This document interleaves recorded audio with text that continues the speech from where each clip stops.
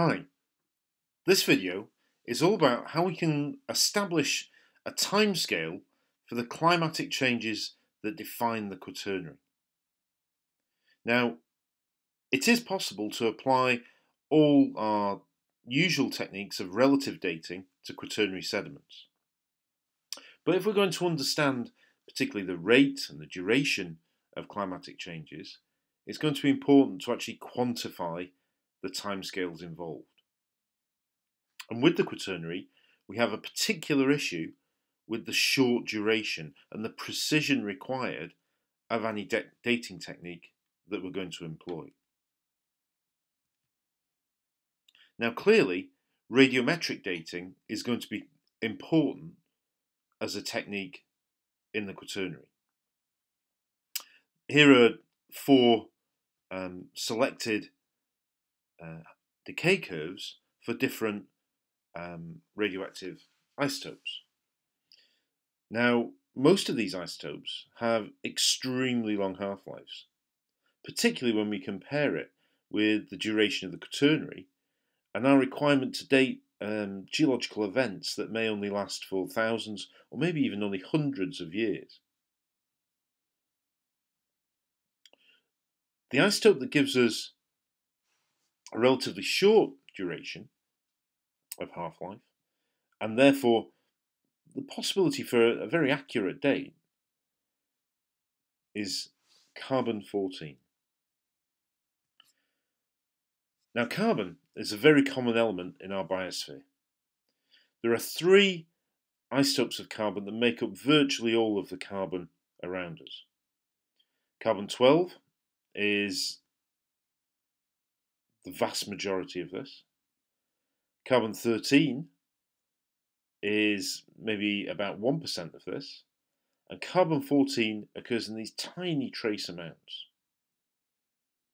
It's actually created in the upper atmosphere, where cosmic rays alter nitrogen-14 by neutron capture and turn it into carbon-14. This carbon-14 disperses itself through the atmosphere and is absorbed by all living things.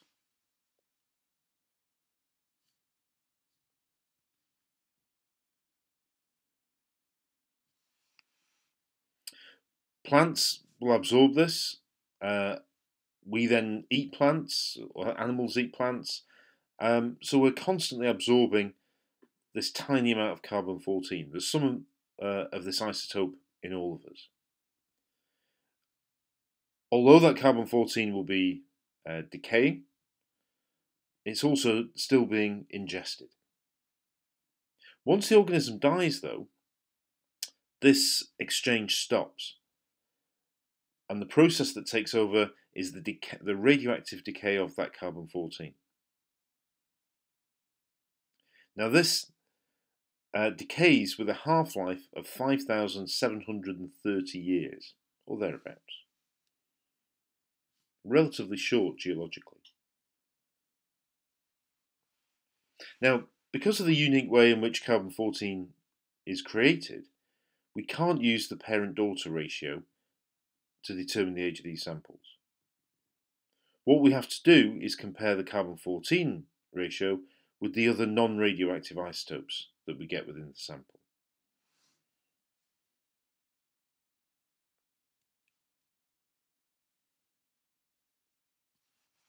You can see from this decay curve that once we have been through a number of half-lives, somewhere between 8 and 10 half-lives, we have very, very, very little of our original carbon-14 left. Almost immeasurably small amounts of the parent material left. The result of this is that the maximum age we can date geological material for is about 60,000 years. We can't really push it back beyond that. Now, clearly, 60,000 years geologically is a very, very, very limited amount of time. So the use of carbon-14 dating is mostly archaeological, but there are a few very particular geological applications for this technique. In particular, it allows us to establish timescales for the end of the last glacial period and the beginning of our current interglacial period. By dating things like pollen, seeds, plants from peat bogs, we can come up with that timescale of the most recent climatic changes. Now, there are some issues with this. There is a little uncertainty with the length of half-lives. There's always the possibility of the loss of some of the daughter atoms. There is, particularly with carbon-14, an issue with contamination. This material is still around us in the atmosphere. It's still in the people who are actually doing the tests, which is, I think, far more of an issue with this technique than it would be, say, with rubidium strontium. And of course, with very, very small measurements, as we're pushing the ages back towards that 60,000 year limit, we can end up with very, very small materials, which does make it challenging to measure these things.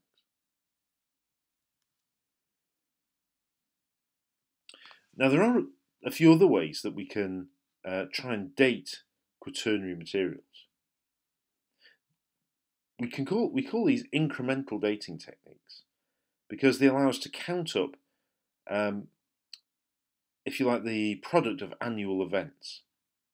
Now, this can be a sedimentary event. These are what we call varve deposits. This is an annual layer of sediment that's deposited, often in sort of proglacial lakes, where in the winter a lake may be frozen and we'll just get deposition of extremely fine-grained material.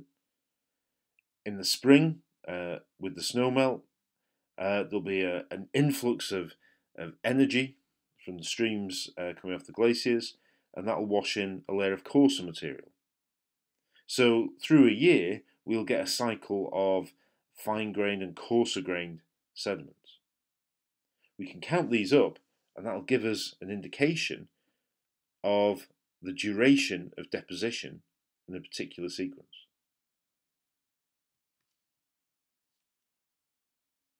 As we can see in this photograph here.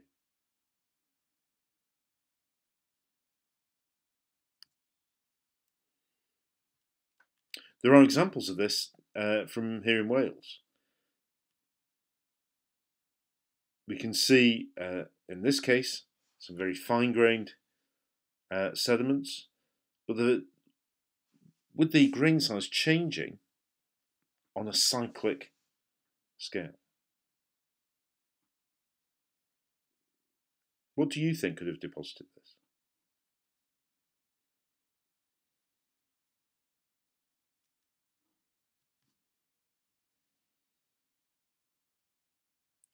It is possible to calculate some of the changes that we'll see.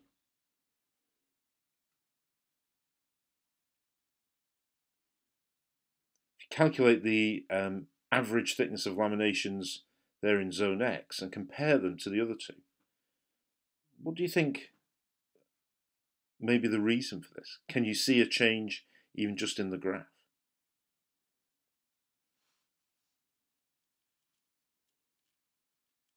What other interpretations could geologists make of this data?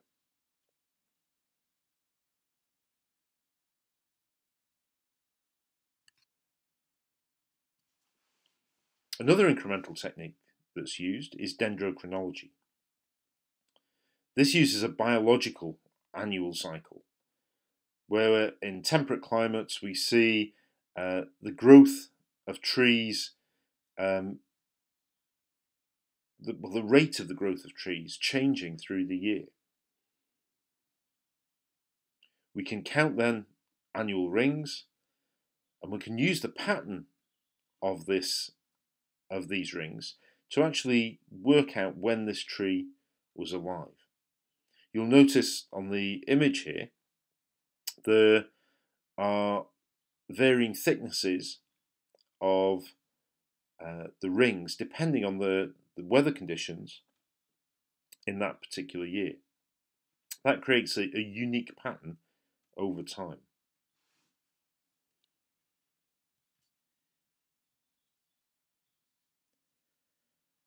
By measuring these and by looking for this pattern and comparing it with a known or material of known age, we can work out the exact years that this tree was alive.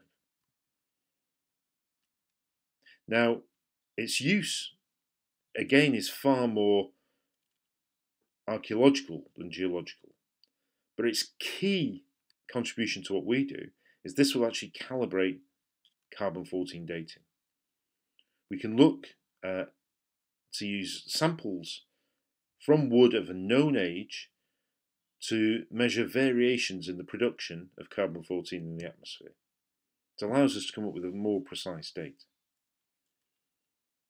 It can also be used as a climatological evidence, and as I said, archaeologically, for art history and building history, it can give exact dates for when things were made.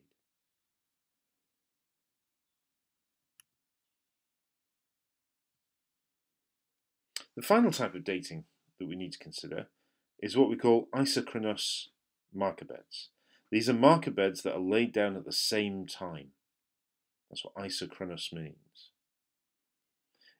What we're really talking about here are volcanic ashes. When a volcano erupts, it can deposit ash across a wide area. That ash will have a unique signature of trace elements within it. It also can be radiometrically dated using a variety of different methods. And because that layer is spread out over a wide area, it gives us a point in a sequence where we can put a precise date. This allows us to date material that's older than the maximum limit for carbon-14 dating. So it's an extremely useful technique within the Quaternary, particularly for older sequences, even also in ice cores, because of course we can have volcanic ash deposited in a sequence of ice.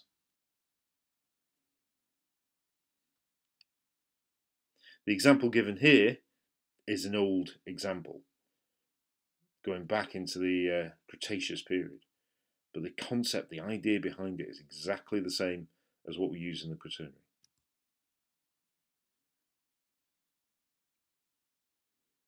We can find examples of this here in the UK. The eruption of volcanoes in Iceland is well documented and can be well dated. And we can find not only these layers within Iceland, but we can also find evidence of these deposited across Northern Europe. It gives us key dates, key points in time that we can then measure the rest of a sequence from.